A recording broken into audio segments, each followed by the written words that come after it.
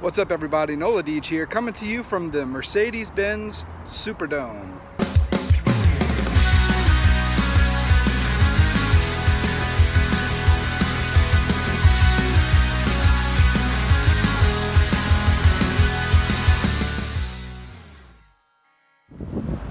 So I'm walking up Girard Street to a very large landmark in New Orleans that everybody has probably seen.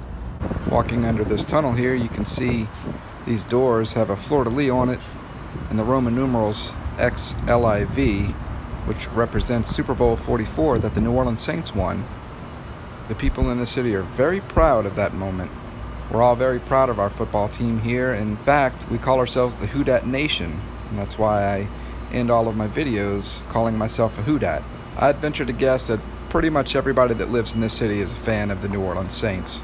So a lot of people make their trek through this tunnel on their way to the Dome for special events, football games, concerts, whatever.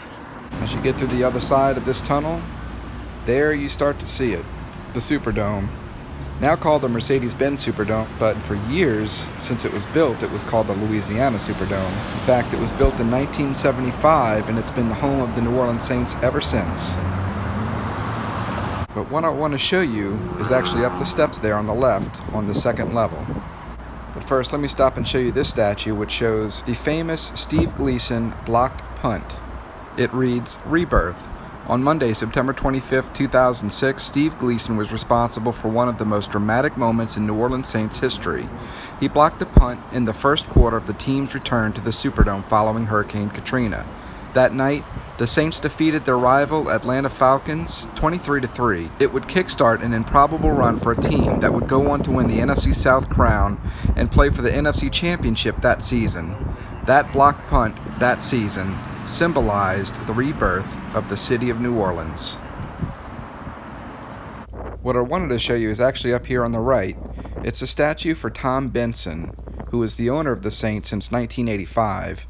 Tom Benson just passed away on March 15th, so I wanted to come check out the statue because I hear people are leaving flowers and other things at the bottom of it to honor his legacy and to show their appreciation for the man that owned the football team that New Orleans fell in love with.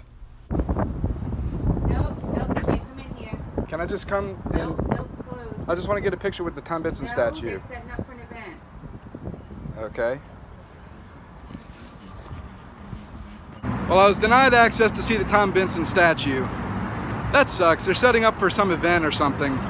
So, security wouldn't let me through. I just wanted to go through, get a quick little picture of the statue. They wouldn't let me in. So, maybe next time. But I'll be back, so stay tuned. Anyway, thanks for watching. Hope you enjoyed a little lanyap, even if it was just a little bit this time.